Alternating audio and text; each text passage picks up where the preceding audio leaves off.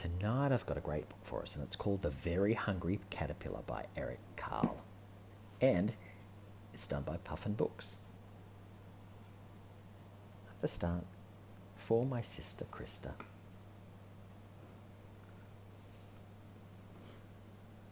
In the light of the moon, a little egg lay on a leaf. There it is. There's the moon. One Sunday morning, the warm sun came up and pop! Out of the egg came a tiny and very hungry caterpillar. There he is.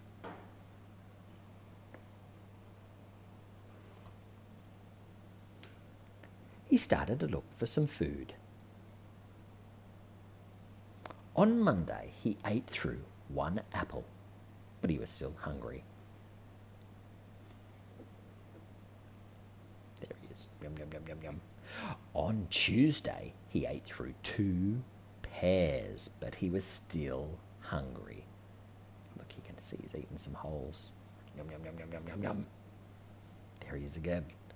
On Wednesday, he ate through 3 plums, but he was still hungry. 1, 2, 3. On Thursday, he ate through 4 strawberries, but he was still hungry. 1, 2, 3, 4. Let's have a look. There he is. Yum, yum, yum, yum, yum, yum, yum. On Friday, he ate through 5 oranges, but he was still hungry. 5.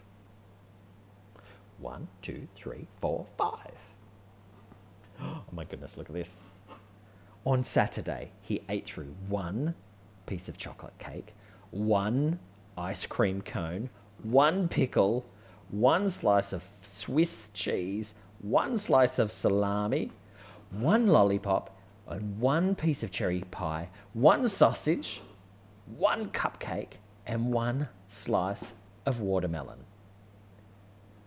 That night, he had a stomachache. I bet you would have after eating all of that. Look, oh my goodness. Look at all that food. At least the watermelon's healthy.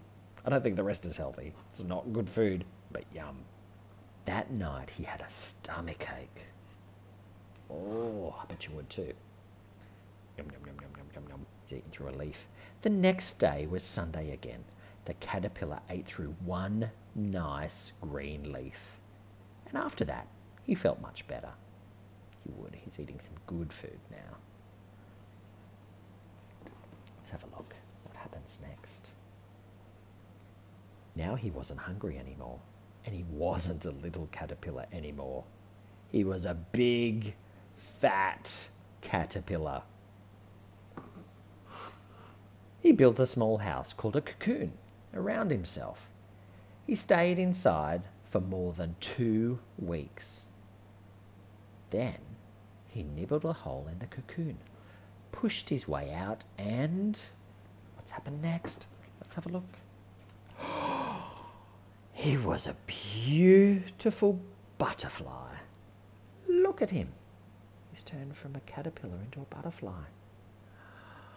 Look at those wings, huh?